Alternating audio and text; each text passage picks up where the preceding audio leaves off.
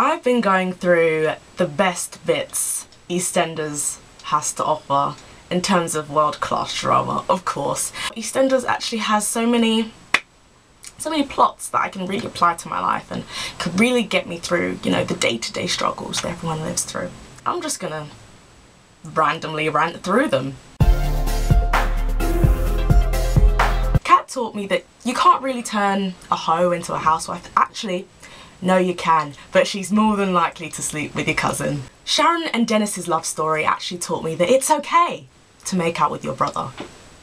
Fatboy taught me that nice guys finish last. Alfie taught me that nice guys finish last. Kevin taught me that nice guys finish last. Ian taught me that nice guys finish last. Masood taught me that nice guys just finish last. Max taught me that, you know, it's okay to sleep with your son's wife, and then after he's dead and she's escaping a murder trial, you can crack it on with her just for luck. Tanya taught me that if I get it on with a guy who's already married, I should expect him to stay faithful to me. Am I being unreasonable? EastEnders has taught me it's okay to expect, no, want someone to die at Christmas. Zoe taught me that if I don't know who my mother is, I should probably start suspecting my sister. You ain't my mother! Yes, I am. Janine taught me that I can actually be a gold-digging serial killer, and I will get away with it.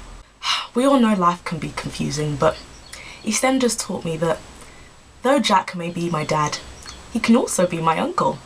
And though my cousin may be my cousin, he can also be my step half-blood. EastEnders taught me that putting on a slight Australian accent actually makes me sound very threatening. What's the matter, Trevor? Cat got your tongue? Jamie Mitchell taught me that every time someone says, it's gonna be alright, it won't be alright.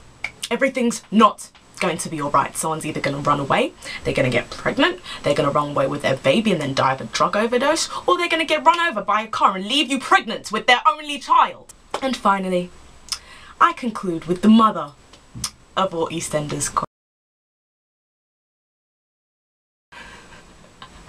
That was probably one of the stupidest videos I've ever done. You ain't my... Oh, I said mother twice. My eyes are burning.